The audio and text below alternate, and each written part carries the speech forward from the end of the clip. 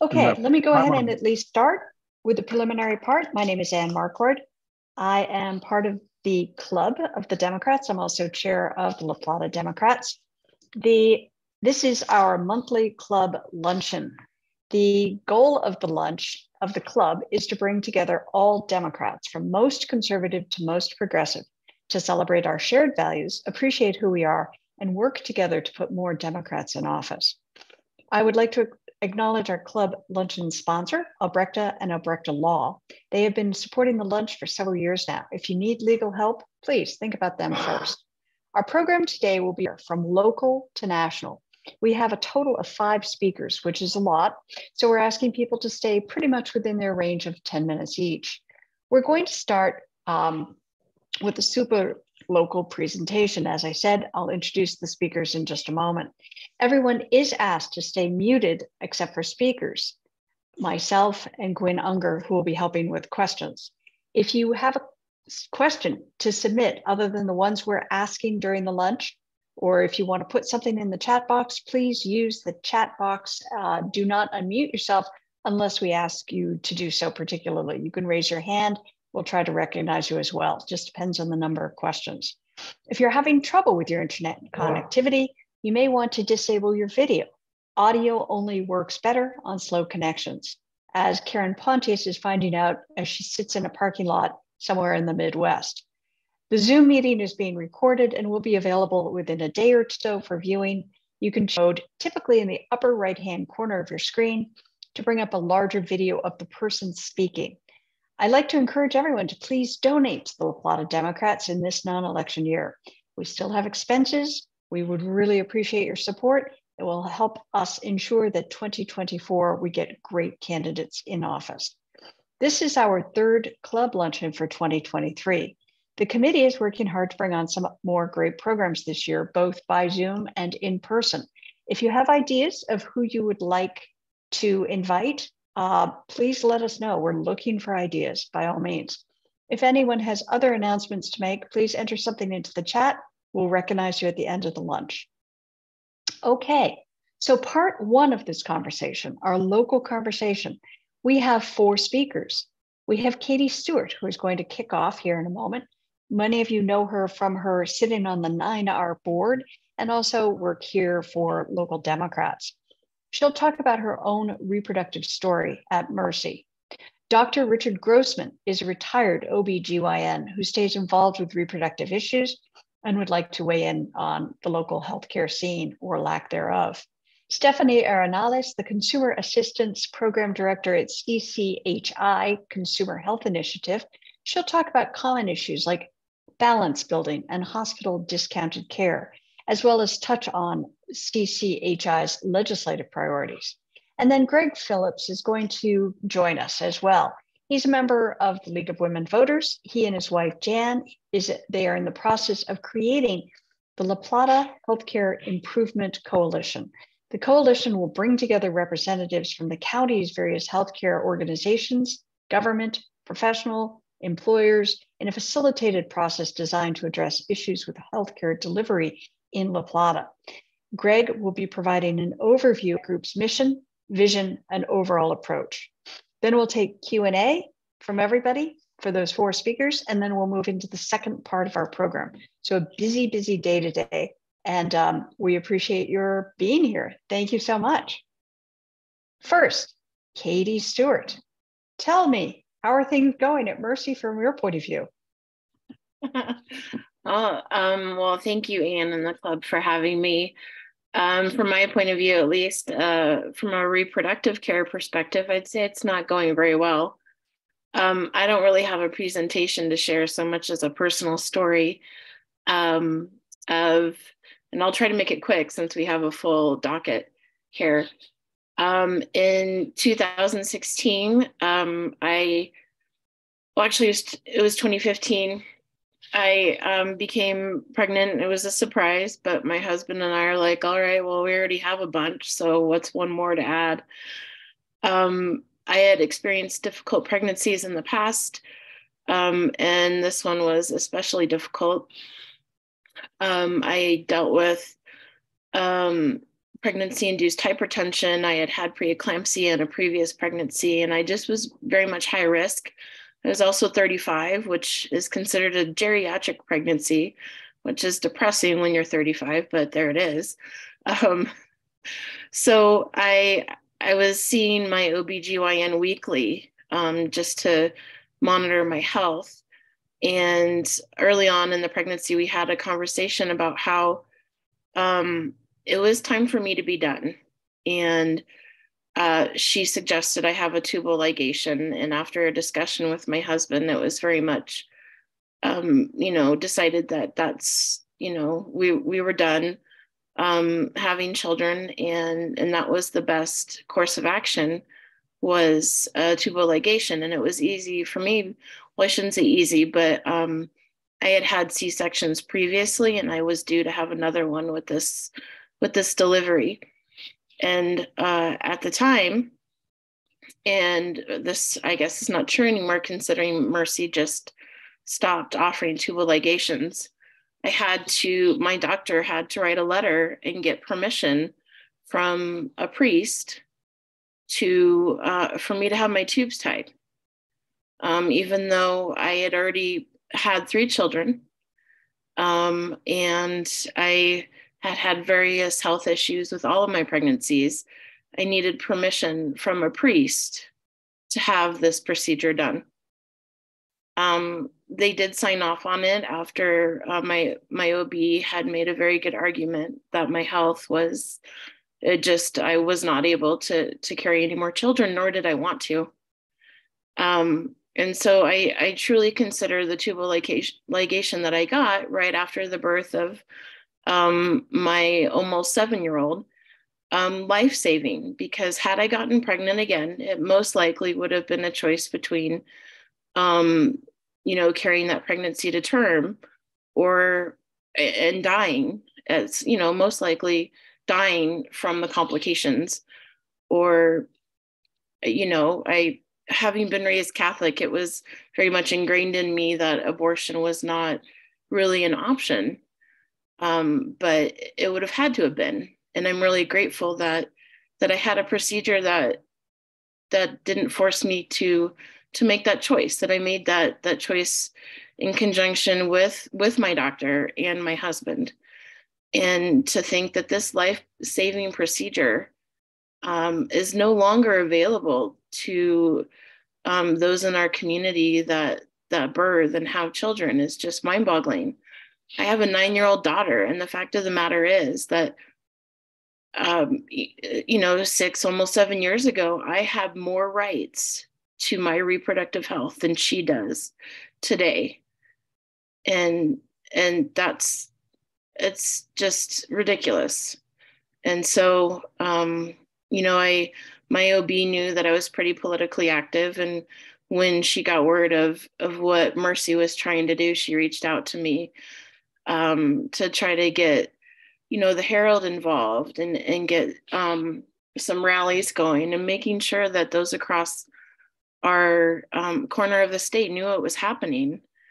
And so, big thanks to Four Corners OBGYN, and I know Dr. Grossman practiced there for many years, for advocating for their patients at Mercy. So really, that's my story, is a tubal ligation, all in all, saved my life. And that it's life-saving healthcare, and it should be accessible regardless of the hospital's religious affiliation, because it's not my religious affiliation. So there you go. Well, Katie, thank you for that perspective. I'm not seeing questions, and I'm sure people are having a hard time figuring out how to ask questions of you. It's such a personal story, and it's so heartfelt. There was a great article in the Durango Herald about this that went on at even greater length about just how dire it is for so many women and so many men also in La Plata County who want to be responsible parents to the kids they already have, or choose not to be a parent for health reasons or other reasons. And it's shocking that that seems to be the only provider that we have at this point. I'm not seeing any other questions yet. I'm going to move on to Dr. Dick Grossman right now, ask him to weigh in. And then if people come up with questions for Katie, for Dick, for the later speakers, do just put them in. Let us know who in specific they're for. This isn't a forum, not the same question for everybody. You can ask individual questions as well, and we'll just keep on going. Thank you so much, Katie, for your story. Dr. Grossman, Dick Grossman, are you present and are you able to speak? Thank you so much. I am, and I'll do my best at speaking. So, Katie, I'm sorry that you had the potential problem of not being able to have your tubes tied.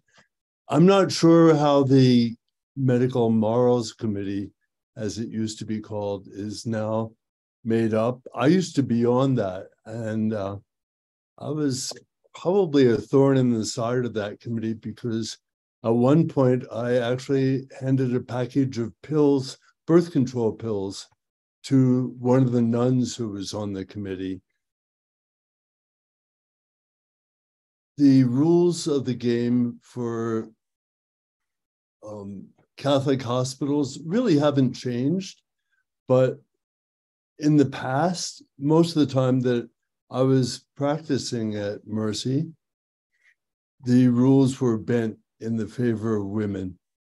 And I believe that also Mercy allowed vasectomies. They're done in private offices. So I wasn't aware of any man coming before the Medical Morals Committee to have his tubes tied. I advocate for vasectomy. It worked for me, and it's a lot easier procedure than doing a tubal ligation for a woman, except if her abdomen is already open, having a cesarean section. In that case, doing a tubal ligation or removing the tubes in toto, removing all the tubes to decrease the risk of ovarian cancer is just a 5-minute procedure. You might be asking yourself, as I asked myself, what do you mean? Ovarian cancer starts in the tubes, but that's the latest theory, and it has lots of support. So, at least in theory, the only women who are now able to have tubal ligations at Mercy are women who are high risk because of a genetic mutation of developing ovarian cancer. I agree very much, Katie, that my rights as a human being should not be limited because of the place where I'm having my surgery. So thank you very much for explaining that. We have, I believe, as one of the Bill of Rights, the right to not have a state-determined religion. And yet, in this community, although it is possible to get for a woman to have her tubes tied at another hospital, to a large extent, reproductive care is determined by the Catholic Church in La Plata County.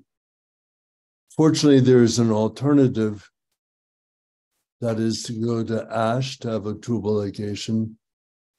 Unfortunately, if your abdomen is already open, it doesn't make any sense to me to have to wait until you're probably finished breastfeeding and until the C-section scar is healed, have a second general anesthetic and all the additional risk and the expense of going to another hospital.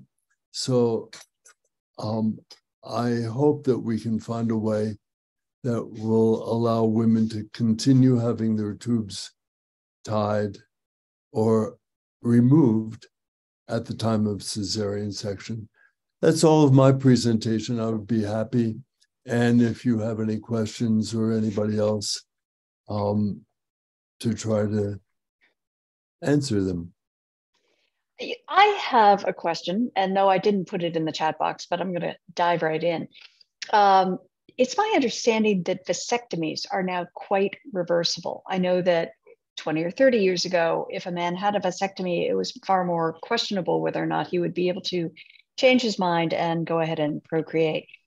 What's the story now? There's a movement saying a woman can only get pregnant once a year. If that, a man can make a woman pregnant 300, 400, 500 times a year if he chooses. What about asking them to get vasectomies until they're at the place that they want to have a family? So I think, is that feasible? I think I heard you say that a woman makes an egg only once a year. I think it's more. No. She can only carry one pregnancy a year. I'm sorry.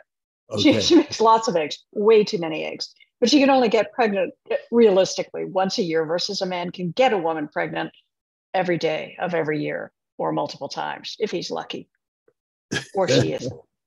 So there are many sperm and very few eggs, and it makes a lot of sense to do the vasectomy. It's about a 10 or 15 minute procedure. Unfortunately, the only doctor that I know who does vasectomies charges about $1,000 to do that.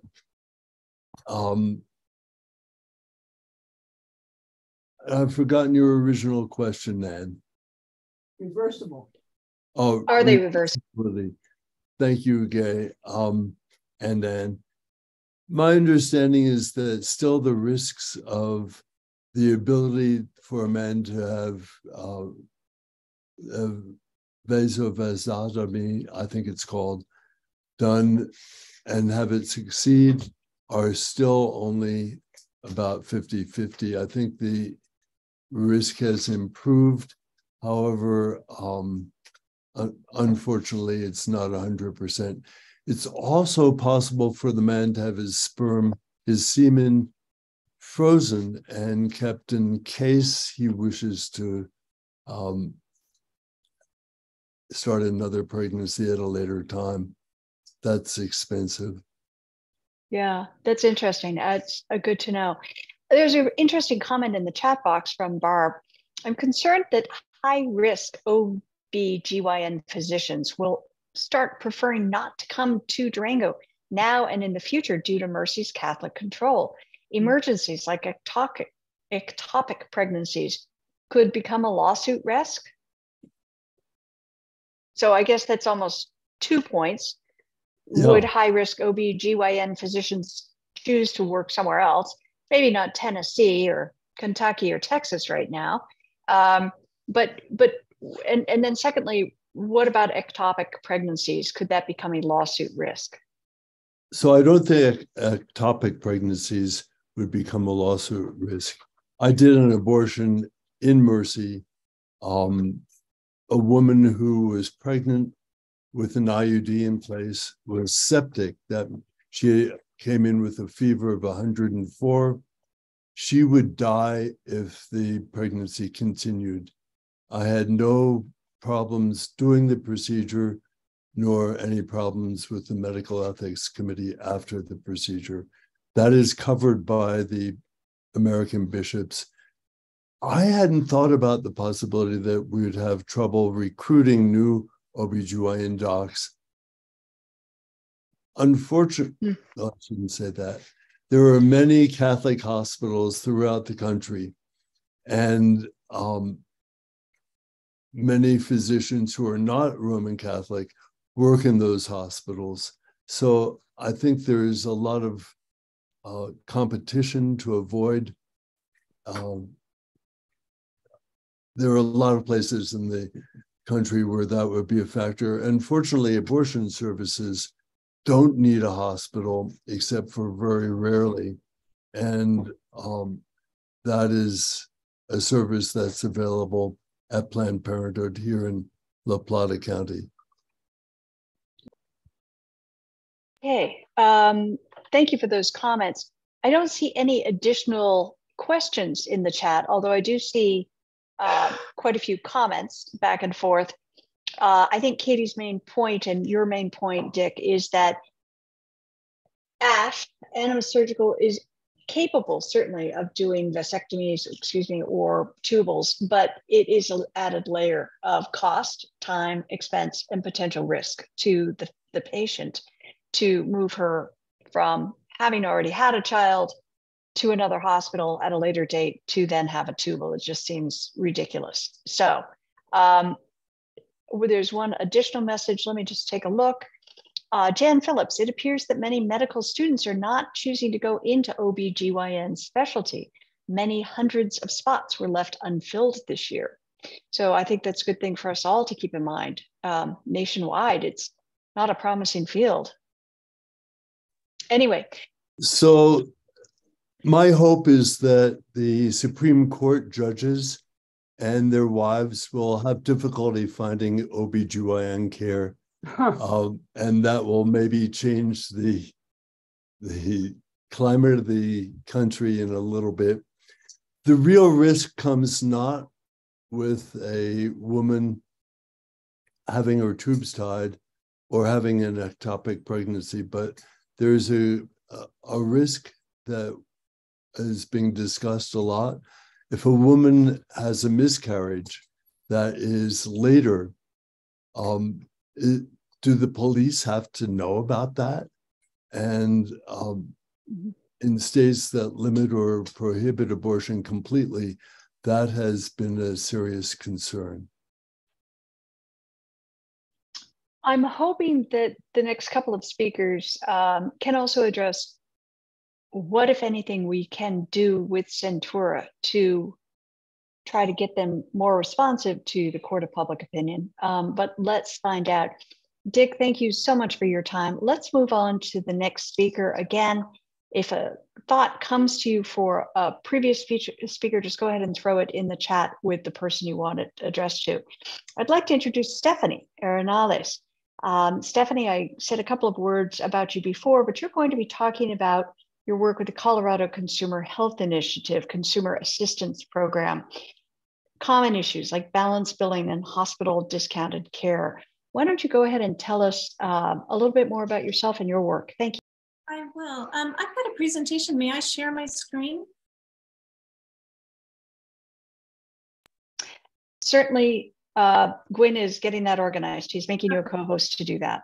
Got it. Thank you. So, can you see something with an agenda on it? Okay, great. So, first of all, thanks very much. I really appreciate the chance to come and speak to you all today. I am a soon-to-be Durango resident. I kind of live there half-time now, and I'll be moving down in the summertime. So maybe I'll get to know some of you better. As she mentioned, I'm with the Colorado Consumer Health Initiative, and I'm the director of our Consumer Assistance Program. I've worked in the eligibility and enrollment space for Medicaid and CHP Plus, as well as Connect for Health Colorado, for about 20 years. Done work around the EPSDT, or benefits package for children in the Medicaid program, and been on the board of a community health center and a dental clinic. So those are my credentials, or my bona fides, as it were. So as she mentioned, I'm with the Colorado Consumer Health Initiative. We're a nonprofit statewide consumer advocacy organization working in the healthcare space. And I'm getting ahead of myself. Here we go. So that's us. Our vision is around equitable access to affordable, high quality healthcare for all Coloradans. We were created a little over 20 years ago as to be a counterweight to the more powerful voices in the healthcare space and to represent consumers.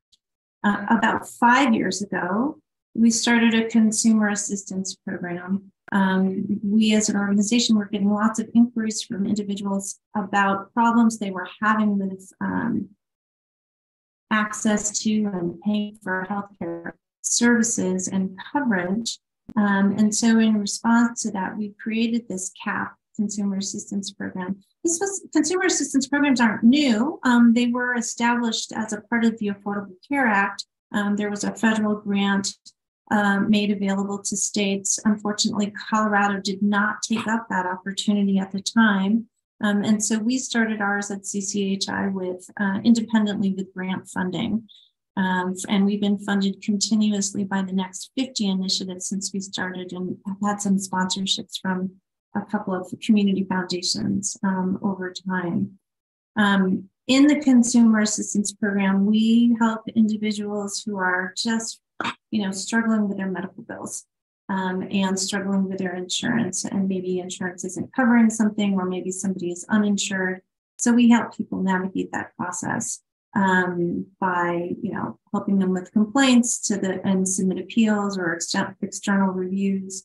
We'll help people with complaints to the Division of Insurance. We'll help people call their providers or call their insurance carriers to get things sorted out. And then we also are really mindful of trying to look at somebody's entire situation. So, a medical bill is often the tip of the iceberg, and can really throw a family or an individual into a financial tailspin. So we'll try to look at other resources for people and do a screening and refer people to other programs they might be eligible for, like food assistance or WIC or energy assistance or what have you. So I'm having a navigation issue. And just to give you sort of a taste of the kinds of issues we handle, really people come to us with bills that range from $20 to over $1 million. And it really, there's no sort of minimum bill that would be, an entry requirement into the program. It's whatever is of financial significance to somebody. We'll help them deal with it. One case we had lately was somebody who was on vacation in Arizona, had a Colorado regulated plan. She had a significant health issue, and her bills ended up being around $1 million. And her insurance carrier denied the claims because she was out of network at the time. And so that was clearly a violation of Colorado's balanced billing protections. And so we were able to get that claim paid. On the other side of the spectrum, as we hear from clients with, smaller bills, maybe they got charged for a preventive care service that they shouldn't have been charged for. And so we were able to help them recover their copay for that visit. So since we've been around, we've served 2,600 people across the state, including in La Plata County, 47 counties in Colorado, and are verging on about $7 million in consumer savings. In La Plata in particular, we haven't had a lot of clients from La Plata, maybe about 30, and their issues have run the gamut from balance billing to ambulance transports. And so I would just take a minute to plug the program and encourage referrals. And yes, I will be sharing contact information as well as how to get in touch with us or refer people to us. I've got that information at the end of the program, at the end of the slide deck. But I did want to touch on two particular issues. I know we've mentioned balance billing, but I'm gonna defer that one because I think I want to talk more about hospital discounted care and also what's happening with Medicaid. There's been a lot of news. Medicaid's been in the news a lot lately, and I wanted to dispel some misconceptions that people might have about what's happening with Medicaid. So I'll start with hospital discounted care. So a couple of years ago in 2021, there was some legislation passed. It was House Bill 1198. And it really strengthened protections consumers have. Well, it strengthened consumer protections in hospital financial assistance policies. The Affordable Care Act implemented the requirement for nonprofit hospitals to offer financial assistance to individuals, and we codified that in Colorado law back then. But it was never, the implementation was always sort of, for lack of a better term, not terrific. So a lot of people were not screened. A lot of people were offered payment plans when they might have been eligible for it. And so in response to a lot of issues that we were seeing and complaints that we were getting and cases we were helping navigate, we partnered with another organization called the Colorado Center on Law Policy to go forward with this legislation, and it passed. And this strengthened program was implemented last year in September. And so it really, like I said, it strengthens consumer protections, and it requires hospitals to screen uninsured patients for financial assistance. That just has to happen. And that screening has to be provided in their preferred language. And people can apply for discounted care, even if it appears they might be eligible for Medicaid.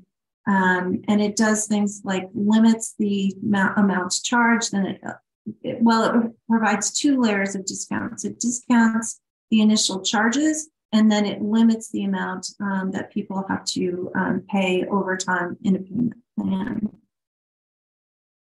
And I have a lot of detail. Let's go to eligibility. So people are eligible up to 250% of the poverty level. So it's low and moderate income people. People who are uninsured, as I mentioned, and people who are insured can qualify as well. They just have to ask. So that's a really important point. If you're uninsured, they are required to screen you. If you're insured, they're not. So insured patients really need to know to ask for that screening. You have to be a Colorado resident to qualify, but you can have any immigration status in order to, you can't be barred from applying or being enrolled because you are undocumented or you're, legal permanent resident. Doesn't matter. As I said, it provides discounts, and it applies to all medically necessary services, and it applies to provider fees. So if the provider bills separately from the hospital, say the anesthesiologist or the emergency room physician, those discounts apply to that provider as well, not just the hospital. It also establishes protections from collections. So it prohibits a hospital from sending you to collections for about 180 days or 6 months from the date of service. And there are noticing requirements and screening requirements. So that screening has to occur if you're eligible.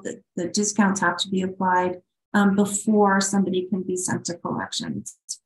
And if somebody's already on a payment plan, they also have protections from collections. If they can miss up to 3 payments on their payment plan, the noticing is required. And a person can request a review of their eligibility. So say your income changed since you were screened, they would have to rescreen you and reapply a discount based on current income.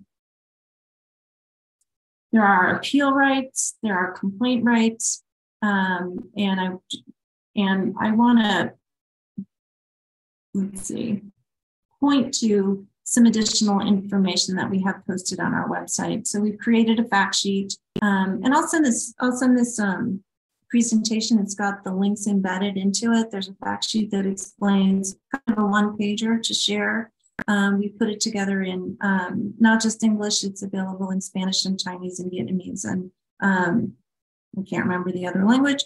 But we've also created a patient and advocates guide, which is a lengthier document that really runs through the ins and outs of the program. What to do? We're asking people to help us spread the word. We've got some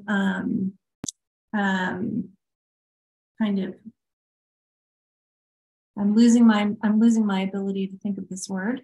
Anyway, some information nuggets to share with people. We're collecting client experience so that we can share that with the Department of Healthcare Policy and Financing. That's the agency that implements and regulates this program. And we're spending a lot of time talking with patients about what's going on, helping patients navigate the process and sharing information with the department.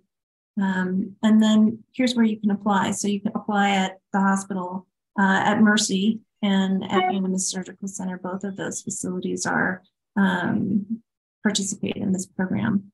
And I will take a breath and just ask if anybody has questions. Stephanie, a few questions have come in. One of them is, how have most clients found out about your services? We do not do a ton of marketing because we're a small program, but most people find us on the web. We at CCHI, we have a website. I think most people are looking for information around balance billing. And so they find us that way. We do some community presentations from time to time, and like this one. And really, I'm trying to.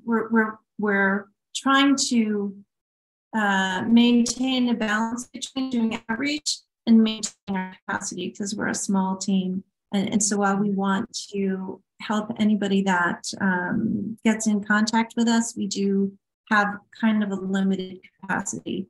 So it's kind of a delicate balance. In fact, we're waiting for another grant to come in so that we can hire somebody new at this point.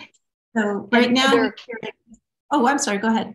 It's okay. There are a couple more questions, but Guinn did comment, it's your understanding that you have limited resources and would actually like to find people in La Plata and other counties to get trained. And that's part of your reason for being here today. Is that correct? That is true. You know, we do have, so we've got a staff of 3, and then we also have 2 volunteers that help us out, and they have been instrumental in letting us grow the program. Like you mentioned, the demand for our services has grown. I think we're, over 30. We've seen, I think our caseload has grown. You know, our monthly average last year was about 58 new cases a month, and now we're at, this month in March, we had 100 new cases. So we're trying to manage capacity and demand. And so we do look for volunteers. And I won't quite, we're looking for volunteers who, one, have some experience in the healthcare space. So they know something about reading explanation of benefits, know something about Medicaid, know something about how insurance works, are not intimidated by an appeal or a complaint to the Division of Insurance, for example. And so, you know, our clients will just, we request documents, and sometimes they'll bring them in a shopping bag. And so we'll be sorting EOBs and bills and creating spreadsheets so that we can see, yeah, you owe this, or no, you don't, or the coding looks weird. Let's follow up on this, that, or the other thing. You know, you got denied for whatever reason, and that's really shouldn't have been denied because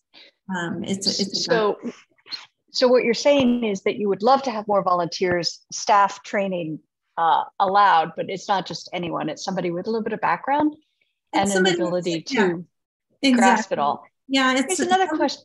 Yeah, go ahead. There's another question here, and I'm kind of rushing you along a little bit because we do have 2 more speakers after this. Oh gosh, I'm sorry. I can talk all day. What is your perspective on a recent federal case to exclude free screenings for heart cancer and STDs, et cetera, required under the ACA that insurance companies are now fighting to exclude? We all anticipate it will be escalated to the Supreme Court. Do you have a thought on that? I mean, I can't say organizationally, we haven't come together with a statement on that. So I'll tell you personally that I'm concerned. You know, we've been waiting for this to see what happens with this decision for quite some time, and you know, absolutely have concerns about limiting, you know, the scope and not requiring coverage for those services. Yeah, I know that I know that the state agencies are coming together, you know, with what their next steps, but I couldn't tell you what they are at this point.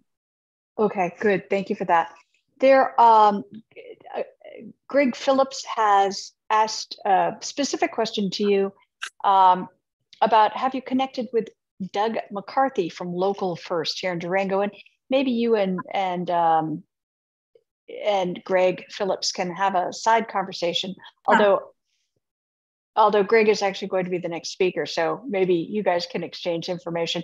If you could put your details up in the chat, I think we are going to have to move along to Greg and Jan at this point. but we sure appreciate it. Delighted to hear about this program. I actually have one other quick question. I know that part of your work is limited by financial people in more financial need. Do you also offer free consultations or consultations on billing issues to others if they don't need significant assistance? Sure. Yeah, okay. And I want to mention that we don't charge for our services. So it's anybody who wants to call us and ask. We can help them. I would say that we don't do a lot of work around quality of care issues. That's out of our scope. We're limited in what we can do for cases and collections. We can give some guidance, but we're not attorneys. So we can do, a little bit. And I would love to share this presentation with everybody. So I'll send that along to you. And if I could just take 30 seconds to address something that's been in the news a lot lately, and I've been hearing a lot of concern about it, is that, during the public health emergency, everybody who was enrolled in Medicaid got locked in. And so it's been 3 years people have been locked into Medicaid, and you've probably seen in the news that everybody's going to drop off Medicaid. And it is true that people who are on Medicaid will be renewed for their Medicaid coverage. That renewal process was suspended during the public health emergency, but it is not true that everybody's going to lose Medicaid tomorrow. So everybody's going to go through a renewal process, and it will happen over the course of the next year. So if somebody had a renewal date in June, they will renew in June. If it was in November, it will be in November. So everybody's going to go through a process to see if they're still eligible. And if they are still eligible, they'll remain enrolled in Medicaid. If they're not, there are other options. It opens up a special enrollment period, for example, through Connect for Health Colorado, so people can go over to the marketplace and enroll in a plan that way. So I just wanted to address that because I think there's some misinformation out there. Some anxiety. That's wonderful. I really appreciate that. That's really helpful to know, Stephanie. Thank you very much. I appreciate that. Again, what I'm going to do is move this along to the next speaker. If you could put your contact details in the chat box, that would be great. Mm-hmm. And also, I don't know if you have plans, but if you can stick around in case we have a bit of extra time, then we would love to toss it back over to you. Thank you for your presentation. Good luck with your work. That sounds great. Thanks. Our next speaker, I'm sorry, what? Okay, very good. Our next speaker then is Greg Phillips. He is a member of the local League of Women Voters, yay. He's with the Healthcare Committee there. Together with his wife, Jan, he's in the process of creating the Healthcare Improvement Coalition here in La Plata County. What is that all about, Greg? And tell us what your goal is there. Thank you. Appreciate the time. Well, the La Plata Healthcare Improvement Coalition, or LFIC as we're calling it, is something that's evolved out of a pretty lengthy process. The League of Women Voters Healthcare Committee put together a survey last summer through the fall, and the goal of that was to gather input from the community on their experiences dealing with healthcare in La Plata County. We had about 546 responses, and we summarized the data. And as you would suspect, there were a lot of frustrations with various aspects. Not all totally frustrated. There were a lot of positives, but in general, people were frustrated with insurance and billing and the affordability, availability. There were some real specific heart-wrenching stories about people's experiences. And so we gathered all that data together, and we formed a collaboration with Leanne Jolin from San Juan Basin Health, Doug McCarthy from Local First Foundation, and Bill Wilson and Rick O'Block from the Durangans for Improved Healthcare. And all of these groups were involved in various aspects of healthcare delivery, but looking at it from through different lenses. And we formed a core group and began meeting, and over the course of several months came up with this concept of recognizing that there are some identified issues in our community, not just from a patient experience, but there's some shortages or some gaps in types of care. We're missing out on certain specialties.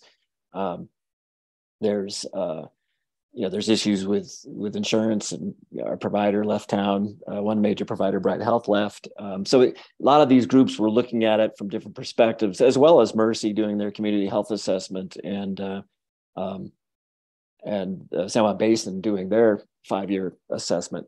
So we decided that it might be worth exploring creating a coalition where we could bring people together, have these organizations that are each working essentially often in silos, and get them all at the table where they could collaborate and look at the issues and see if we could, in a constructive, impartial way, facilitate a process. So we came up with this idea.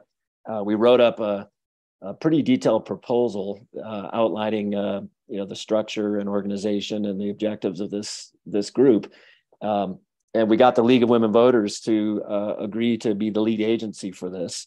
And we thought it was appropriate for the League to do it because we're not creating an organization, we're creating a process. So there's no particular outcome that we're looking at, or a particular policy, I should say.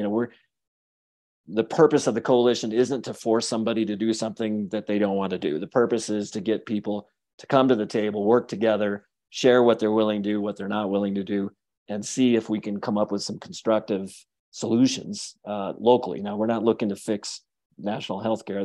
That's clearly not on the agenda, but there's things that we can do. So in terms of the structure, we've kind of created these buckets or work groups, each with a specific focus that members of the coalition will choose which ones they want to participate in. And I'll give you a quick rundown of what those are. One is affordability. We've got one for provider availability, service availability, accessibility, things dealing with barriers to healthcare. We've got a community benefit group that will look at how the nonprofits are contributing to a community benefit effort. There'll be a healthcare data group, and then finally a legislative and policy group. Each of these groups will be facilitated by a professional facilitator, and we've hired some top facilitators in our community.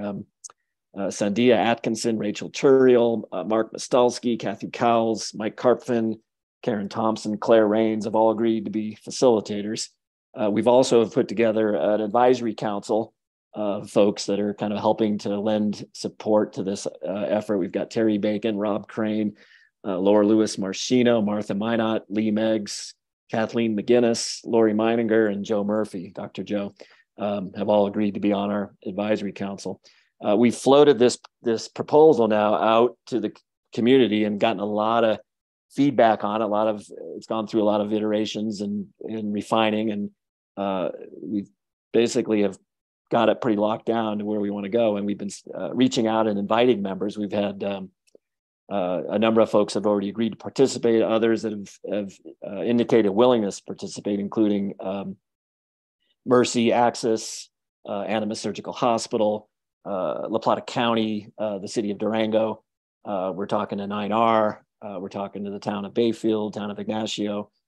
So we've got a pretty representative list of healthcare organizations, governments, schools, individuals, large employers.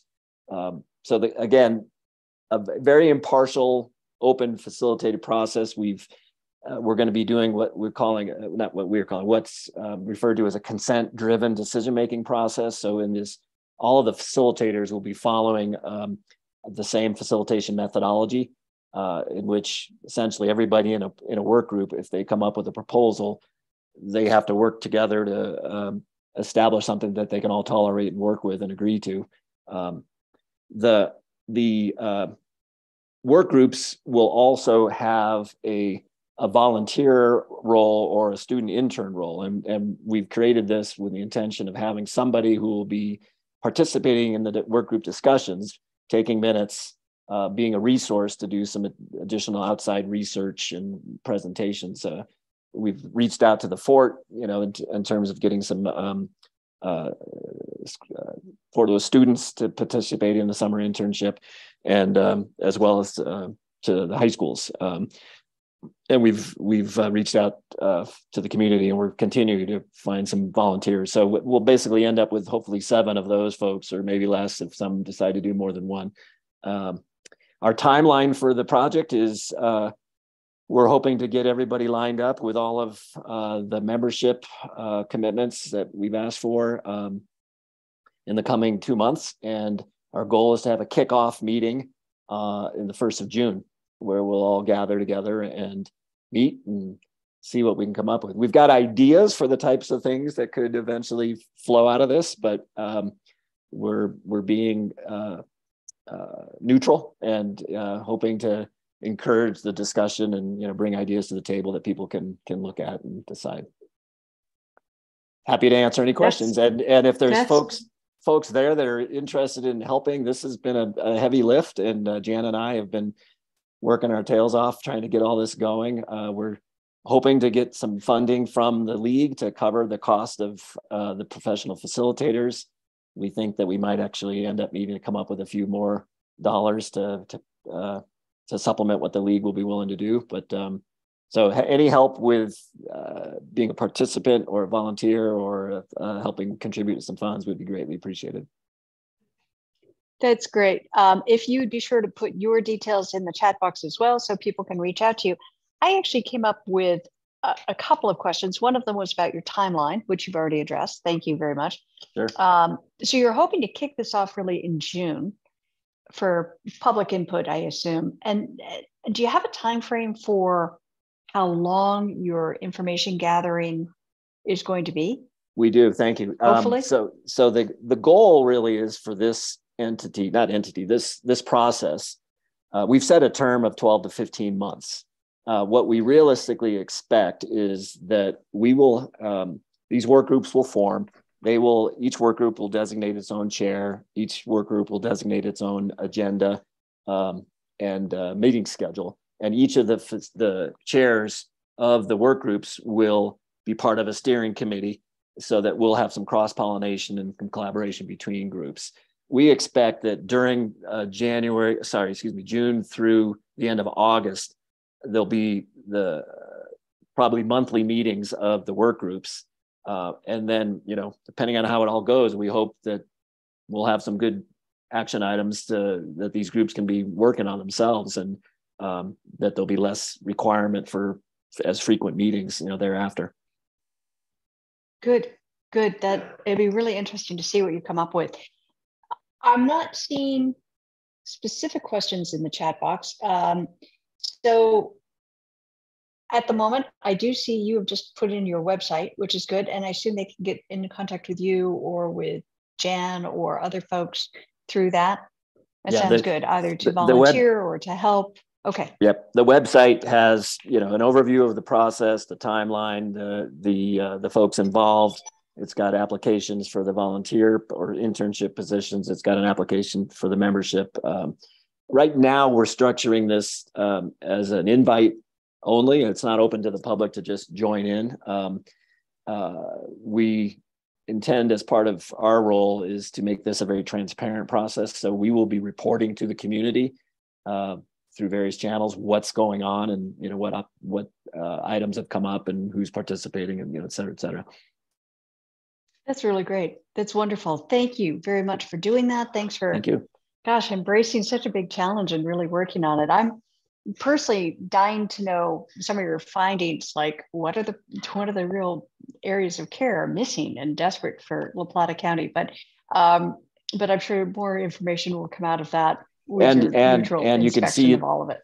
We've put links to some of those assessments on the website, so you can review that. Okay. All right. Very good. Thank you. Thank you very much for joining us. We sure appreciate it, Greg, very much. My pleasure. Okay. I have not been seeing in the chat box questions for any of the original 4 speakers. We are going to move, as I said, this is a very long program today. We're going to move now to Guinn Unger, who not only has been very involved with the Democrats and with the club, you've seen him at many, I think all of these meetings, but he also now is the president of Colorado Healthcare Coalition, a local nonprofit organization which advocates for universal healthcare specifically. He has a presentation on that.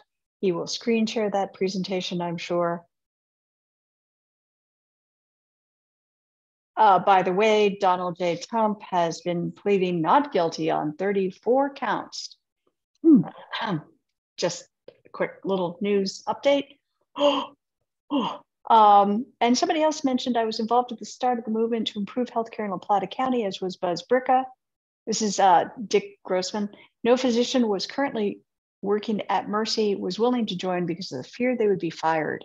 And I think that's something you're probably going to be hearing a lot about, Greg, is the interesting relationship physicians are having with Mercy right now. Anyway, thank you for your time. Mr. Unger, what are the chances of universal health care here in Colorado? Please tell us about it. All right, let's talk about that. I'm going to go ahead and share my screen here if I can make this work.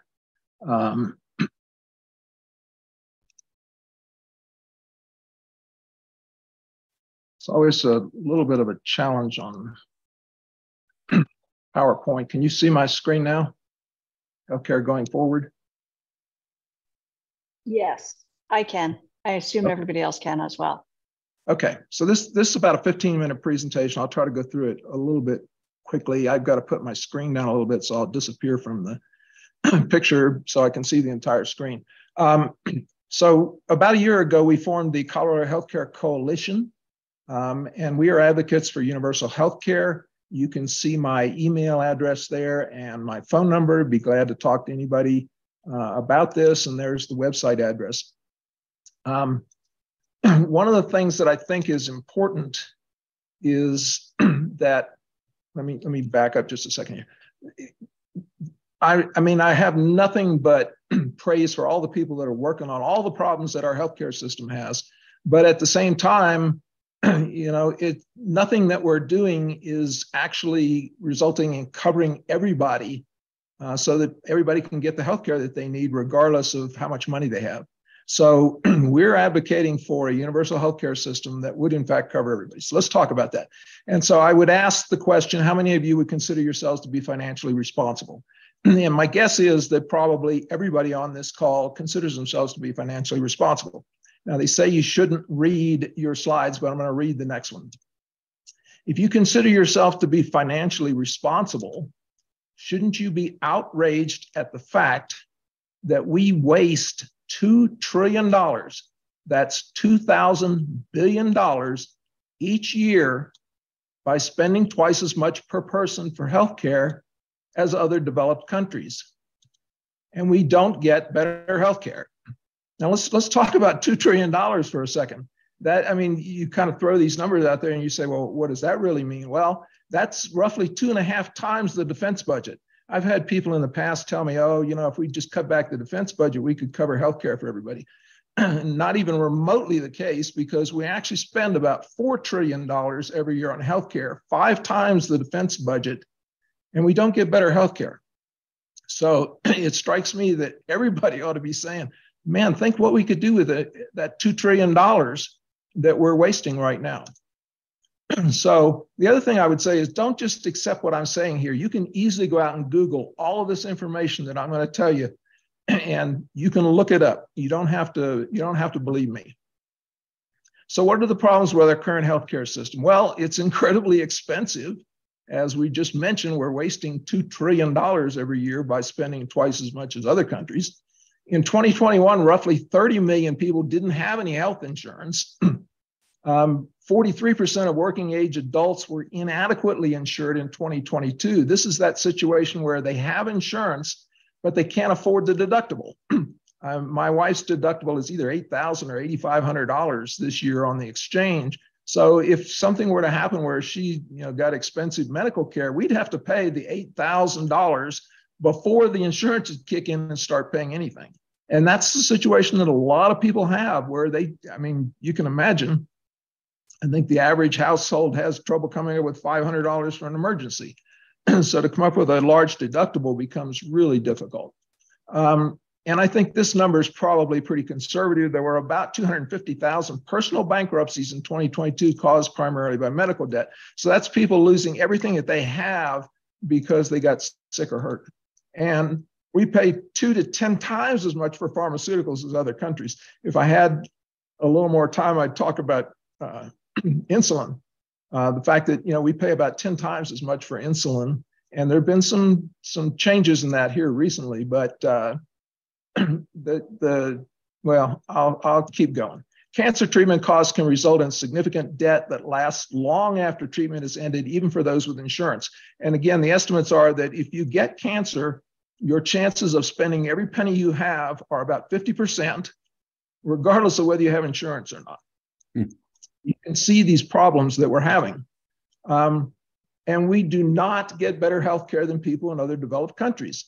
And the primary source for this is the Commonwealth Fund. They do a survey every couple of years, and they rank 11 developed countries in terms of healthcare outcomes. And from 2021, which is the last one I could find, the top performing countries overall, you can see Norway, the Netherlands, Australia, and we ranked last. And we've ranked last in every survey for the past couple of decades.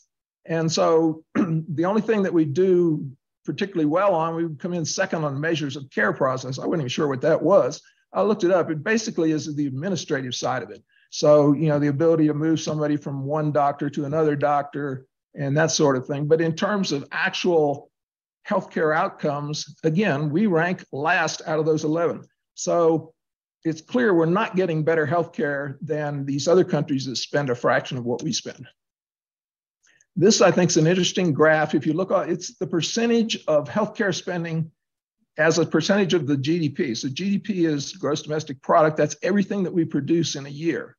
And you can see back in 1980, way on the left side of the graph, we were at the top end of the other countries that are shown here, but not, a great deal above them.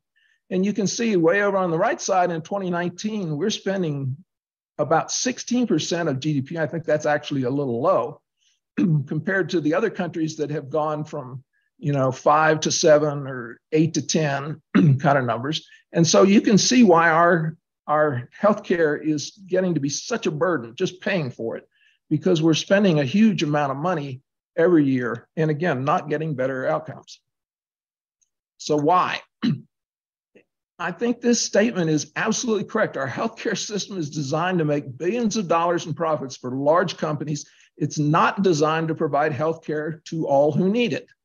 And that's much different than those other countries. The healthcare systems of those other countries are designed to make sure that people get the healthcare they need, not to have massive profits for different companies. Some healthcare executives make tens of millions of dollars each year. Large corporations making billions of dollars, and they're absolutely opposed to making changes in the healthcare system. And they're perfectly willing to spend hundreds of millions of dollars lobbying to keep the current system. I know in one of the presentations I did, I made the point that one of the healthcare executives, one of the CEOs, was making over $100,000, not $100,000 a year, $100,000 a day. 365 days a year. When I first saw that, I thought, man, I did something wrong. That can't possibly be right. But it was in fact right, making well over $100,000 each and every day. So the thing that we've looked at here is single payer. And we ask, is that the only option if we want universal health care in the US? And the answer is no, that's not the only option, but it probably makes the most sense. So typically what you find is government-run healthcare, where the government owns the hospitals, hires the doctors, all that sort of stuff. Great Britain is an example of that. There are some of the European countries have very heavily regulated private insurance to where the companies have to compete for customers through customer service. And then there's single payer. We'll talk a little bit about that. So what is a single payer healthcare system? Single payer means there's one entity that pays for the healthcare. Okay, typically a government entity. And so they take over all the payment functions. They collect taxes or premiums or whatever it is. And when somebody needs medical care, the government pays for it.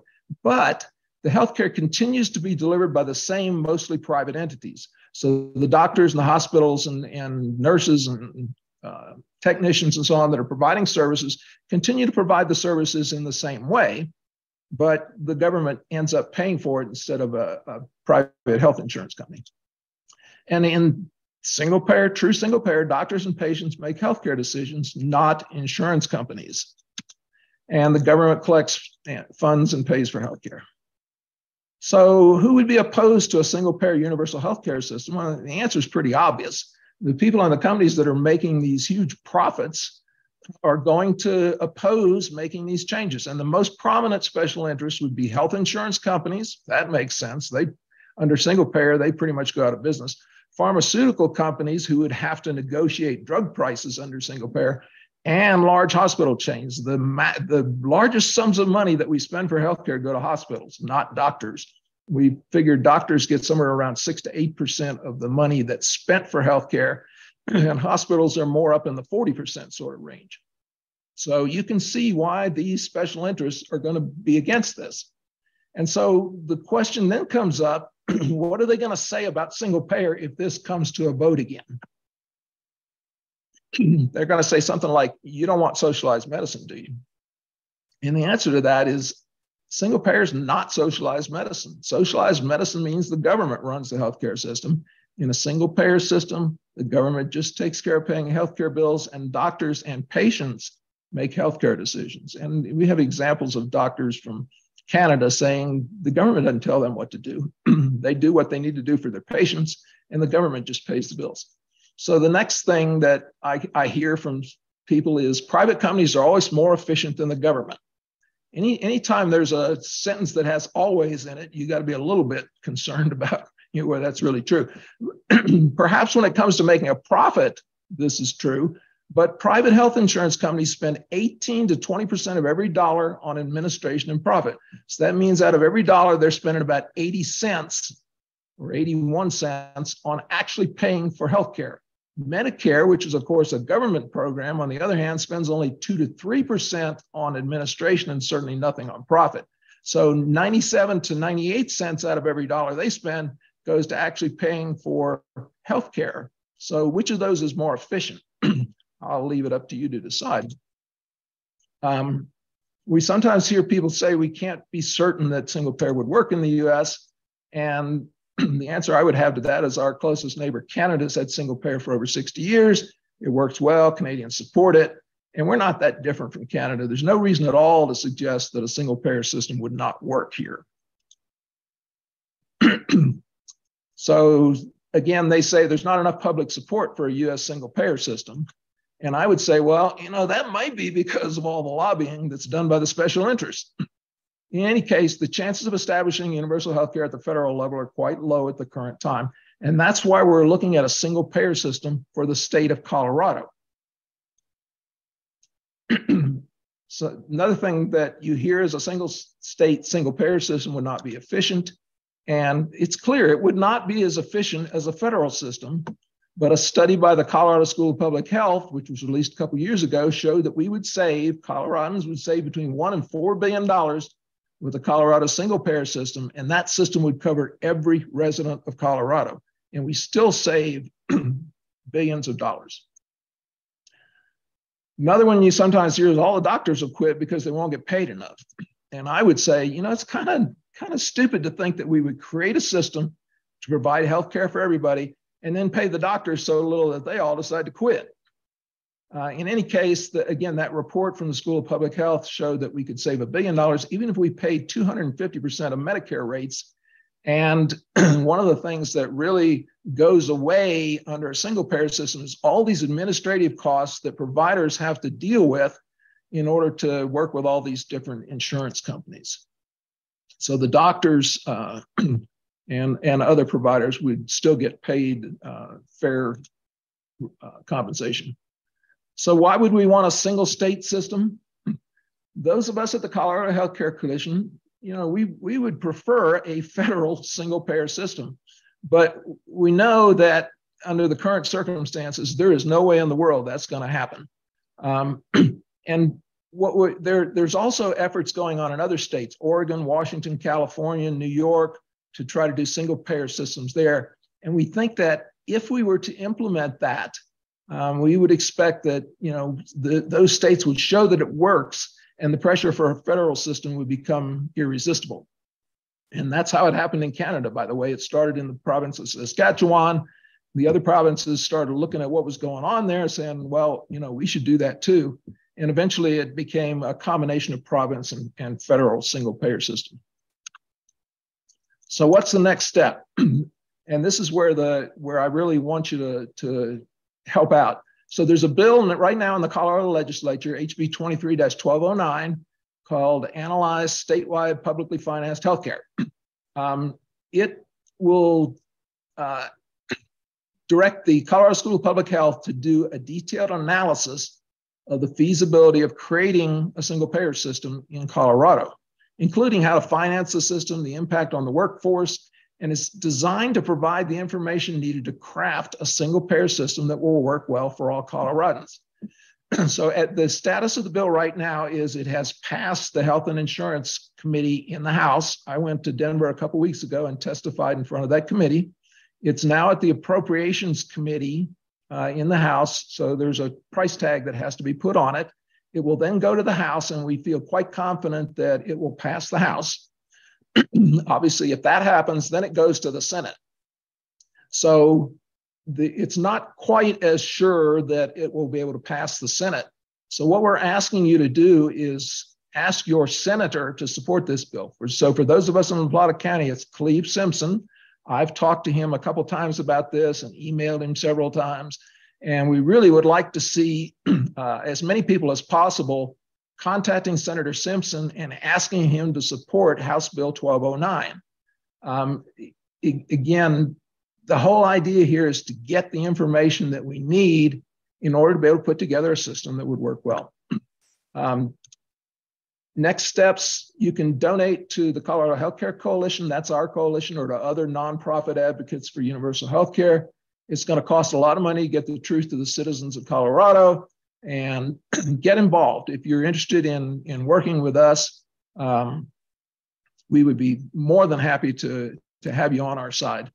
I'm going to stop sharing. I'm going to play a little short video here for you.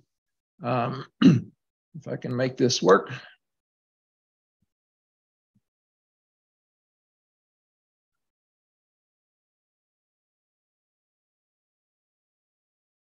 Okay, I'm going to try to share this with sound so that you'll be able to hear it.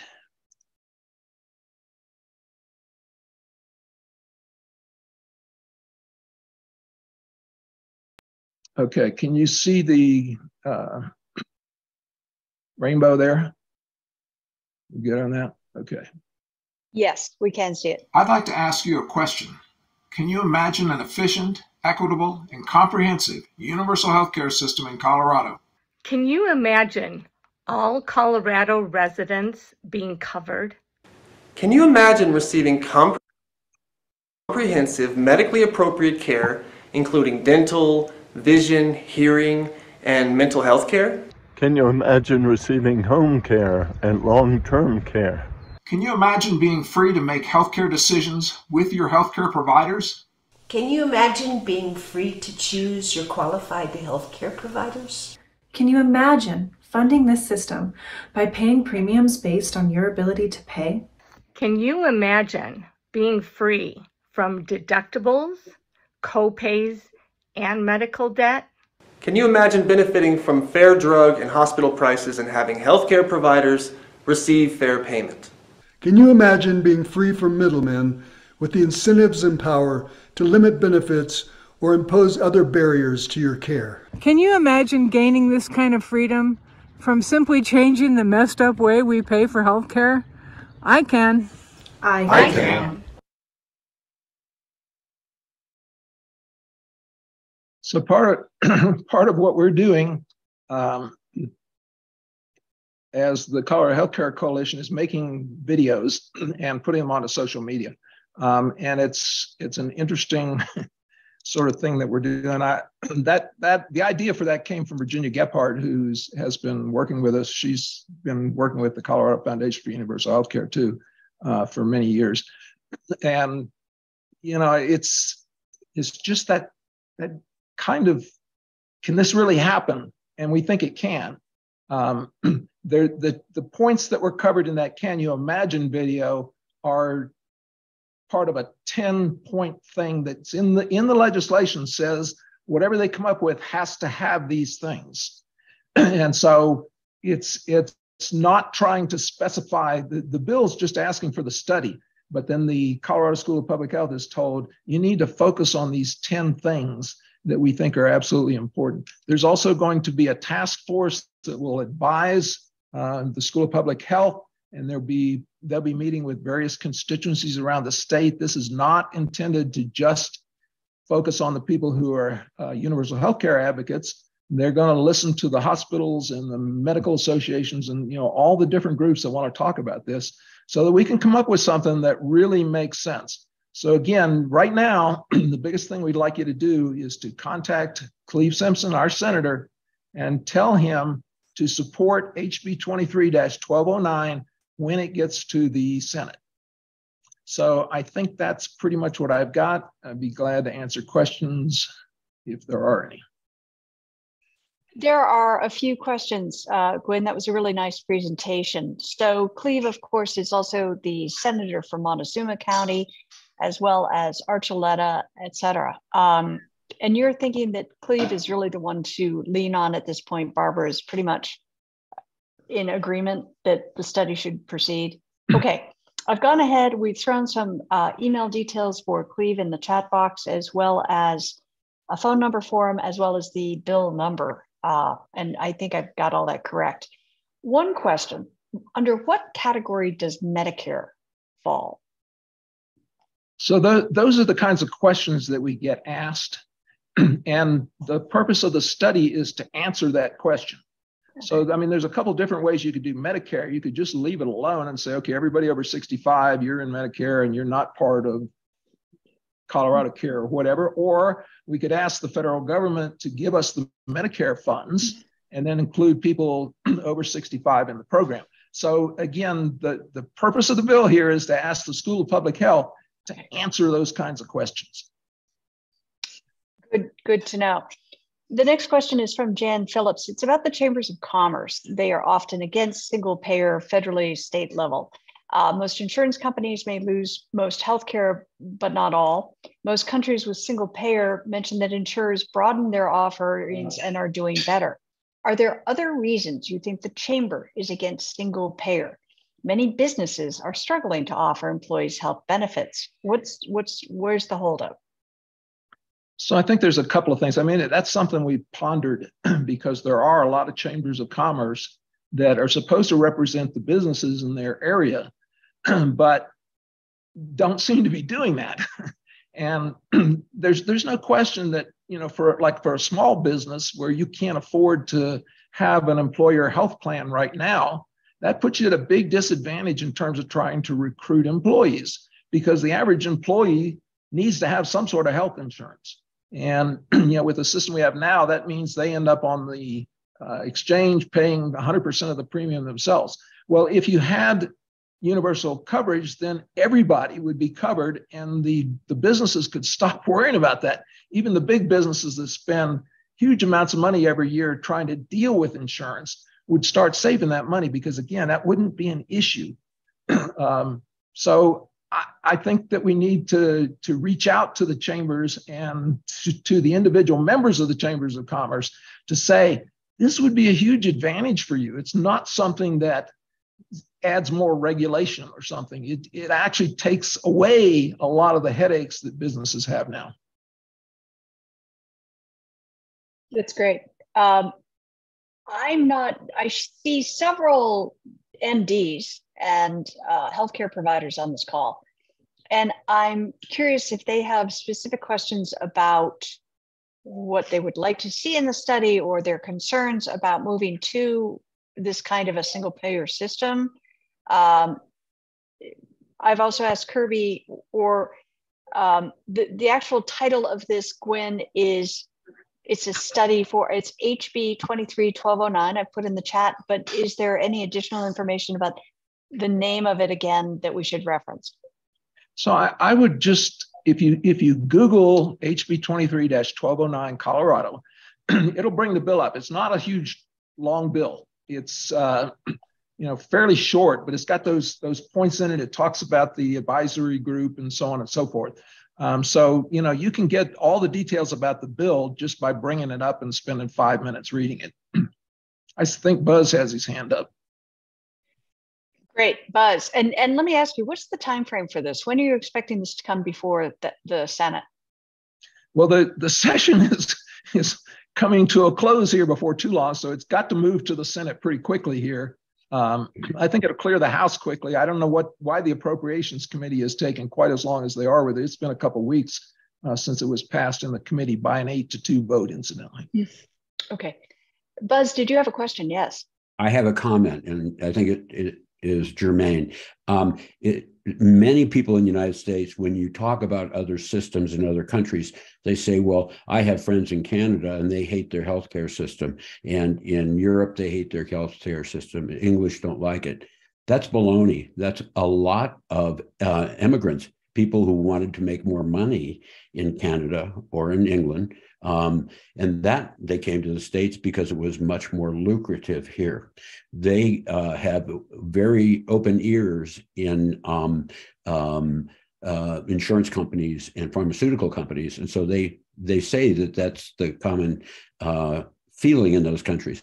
I've spent a fair amount of time in Canada, and in general, the Canadians give their healthcare system a far better rating than the public does in the United States. And that's true in many other countries, but we have such a biased perception of healthcare in those countries that people say, well, no, we don't want to be like that. It's terrible. It's not. Yeah, somebody asked me, why do so many Canadians come to the U.S. for healthcare? So I did a little investigation. There's about 32 million people in Canada. About 32,000 come here. So that's 0.1% of the population that's coming here. And you ask, okay, who's paying for that? Well, clearly the patient's going to be paying for it. So that means only people who have a lot of money can afford to come here and pay our extreme prices. And some of them may choose to do that for whatever reason. Maybe they want to go to the Mayo Clinic or something and get the best in the world or whatever it is. But it's a very tiny percentage. And I worked with some Canadians about 7 or 8 years ago. And, we started talking about our system and they look at us like, are you people crazy? It's night and day difference. Yep. Thanks, Buzz. Yeah. Sure. Yeah, I have to say, just speaking from personal experience, I just walked out of 3 days in the hospital with a $40,000 bill. And so I blew through my out of pocket, but they're saying, one of the doctors I worked with on the floor who happened to show up at my bedside said was out of network, and therefore I should be charged $10,000 or $12,000 for the privilege of having him attend me instead of the guy I thought was my attendant. So it is really crazy. Okay. Kirby thinks that the cost of this bill would be $200,000 to $300,000 or so for a study, which certainly seems reasonable to save us all a bunch of money. Yeah. When the 1176 report was done, that's the one that said we would save money by going to single payer, they only appropriated $100,000 for that. And the people at the School of Public Health said, that's not really enough to be able to do a detailed study. So we think that the Appropriations Committee is going to probably allow $270,000 or something for this study, which, when you start comparing it to the $2 trillion we're wasting, it gets lost in the round off. Yeah, chump change. That was a really interesting presentation. Thank you very much. Thanks for having worked with everybody else here to really hone it down and make it so accessible. Stephanie has chimed in saying, again, balanced billing regulations with state or federal do protect me from those out-of-network doc charges. I may be in touch with you. That's why I was asking about whether it's just really low-income people who can do that. We have gone ahead and we put Cleve Simpson's phone number and email in here. We put the bill reference number in here. We've also put a bunch of details further up about the website, et cetera, for this group in case you need additional information. I'm going to go ahead and see if, of course, my copy and paste doesn't work because I'd gone to a different message. Let me go ahead and put that information right in one more time while we're talking. And I think that's about it for this conversation. Guinn, great job. Great job to all of the speakers. Thank you for really a thoughtful presentation today. We would like to give a virtual round of applause to all and encourage the viewers of this to please get in touch with our legislators. We have something we can actually do to make a difference. Let's go ahead and move on that quickly. The next announcement would be the club will be holding a meeting on May 2 for the LPEA elections coming up, as much to look at the candidates running, but also what LPEA will be doing for the next year or so to really improve ever more on the commitment by Tri-State and by local providers to our renewables future. We are looking for speakers moving forward, and we are looking to do this in person, and we're looking at potentially doing a brown bag lunch outside so that we can keep it affordable for people rather than going to the DoubleTree, which doesn't really want our business in the summertime based on their pricing. If you have any ideas, please let us know. We're looking for them. If you'd like to join our group, we don't meet a lot to discuss speakers, but we're welcome to open ideas and would really welcome your thoughts on that as well. Thank you, everybody, for being here. Thanks, Guinn. Thanks, Stephanie. Thanks, Greg. Thank you to whoever is still on the call from earlier as well. We appreciate it. See you in May. Bye-bye. Bye.